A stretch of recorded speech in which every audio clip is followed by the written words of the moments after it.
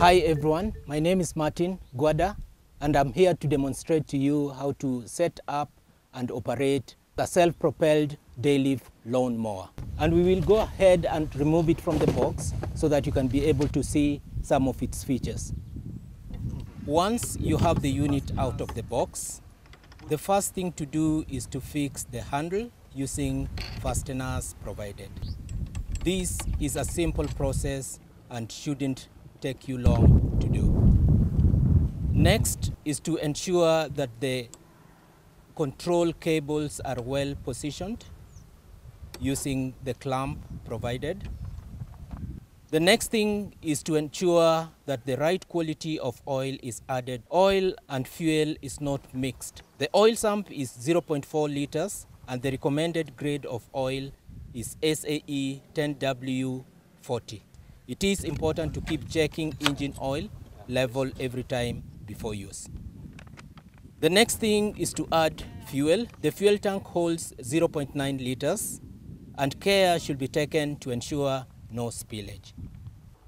The mower has three various discharge options. The first option is bagging of the trimmed grass, whereby the grass which is trimmed is collected in a collector bag, and once it's full, you can be able to remove the collector bag and dispose of the grass at a safe point. The second discharge option is mulching, and this involves chopping of the mowed grass into smaller pieces, which are then allowed to fall off to the ground as the mower is moved. The final option is side discharge, in which the grass is allowed to exit the mower sideways. A side discharge piece is provided for this purpose and is fitted by lifting the side plastic cover and wedging the piece in it. You then adjust the height of the blade according to requirement.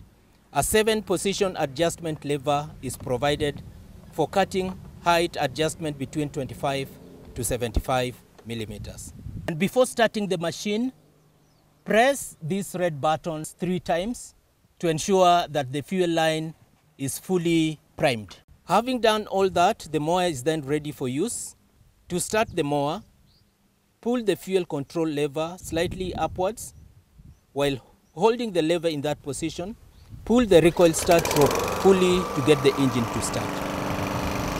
A second lever is provided for propelling the unit, and by pushing the lever upwards, the mower will be able to propel forward. The mower is then operated with the lever in that position.